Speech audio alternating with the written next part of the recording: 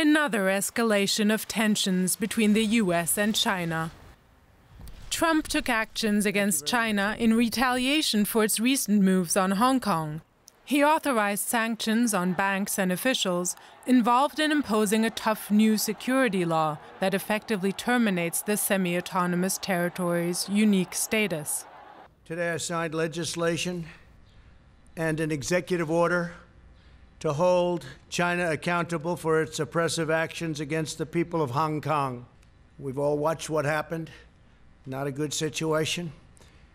Their freedom's been taken away, their rights have been taken away, and with it goes Hong Kong, in my opinion. He made a statement today that The U.S. move comes 2 weeks after Beijing passed a new law that many say represses fundamental democratic freedoms in the city. The law prohibits what Beijing views as subversive activities and gives the police sweeping powers to conduct searches and make arrests, something the authorities made ample use of as soon as the law was passed. Trump also revoked Hong Kong's special trading status. Today I also signed an executive order ending U.S. preferential treatment for Hong Kong. Hong Kong will now be treated the same as mainland China. No special privileges, no special economic treatment, and no export of sensitive technologies. Without its privileges, Hong Kong could lose its position as a bustling and competitive financial hub, wiping out businesses and threatening livelihoods. A lot of people will be leaving Hong Kong, I suspect. And we're going to do a lot more business because of it, because we just lost one competitor. As the deep freeze between the two superpowers shows no signs of thawing, Hong Kong's residents are left out in the cold. Let's cross over to Beijing now and our correspondent, Matthias Billinger. Good morning to you. Matthias, how much pressure is this move by Washington putting on the Communist Party in Beijing? Well, first of all, it puts a lot of pressure on the Hong Kong economy. Hong Kong's business model was to be part of the international community and living by international business rules, but being closely aligned to China. Now, Hong Kong will have to redefine its economic position. China seems to see it in the future more like an offshore location for Chinese companies. Chinese capital started to flow into Hong Kong after the national security law, whereas international businesses are cautious. So the Communist Party seems to think that it can manage this transition and keep Hong Kong that way. The sanctions on individuals of the Communist Party, of course, will put pressure on some of them. The US, along with other Western countries, have been a major destination for them to send their children to study.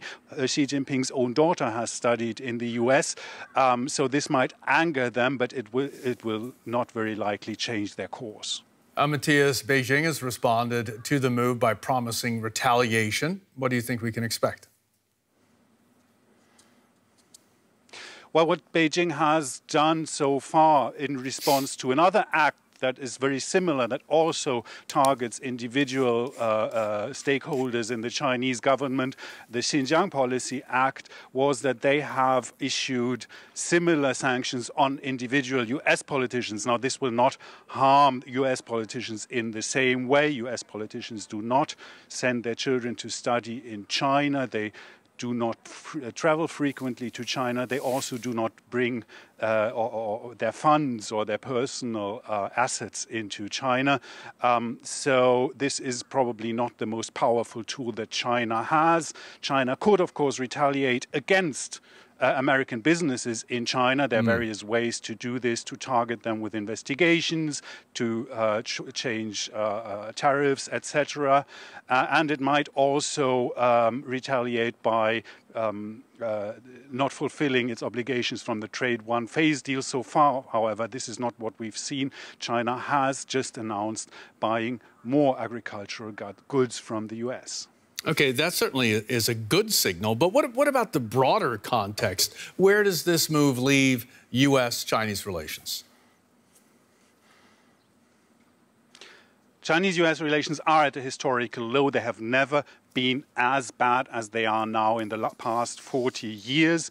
The fact that the two countries may agree on selling some agricultural products, of course, does not speak to their ability to solve the problems between them, because these problems, they're various, they're trade problems that have not been able to be, both sides have not been able to tackle in this agreement. For example, talking about high-tech cooperation, etc. There's strategic, geostrategic and military problems. The South China Sea, for example, where China has extended its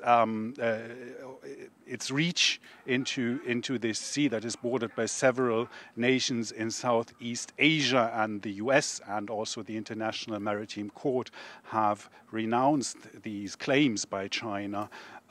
There has been also quite a harsh statement just now also from the US Foreign Ministry that says that China's claims are illegal.